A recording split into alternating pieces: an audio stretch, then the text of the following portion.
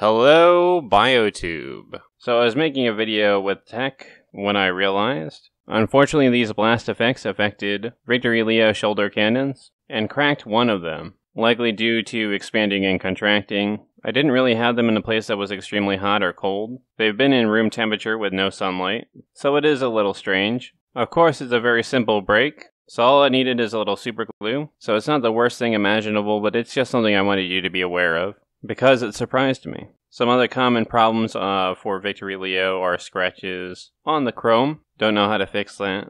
And the way the flap that covers his face is designed, it causes paint wear. But I also found this flash on Star Saber's foot very interesting. I'm sure you could just cut it off, but I'm going to leave it there. In California, My missing link, Optimus, is. Hopefully he'll be here soon. I've already seen quite a few reviews on him, but I still think I have something different to say, especially since the original toy is my favorite toy of all time. Speaking of Optimus, there will be some retro figures revealed at Walmart CollectorCon on Pi Day, March 14th. It will probably be the other rumored figures revealed, not Optimus himself. Also, they finally released Hound, but with a painted blue windshield.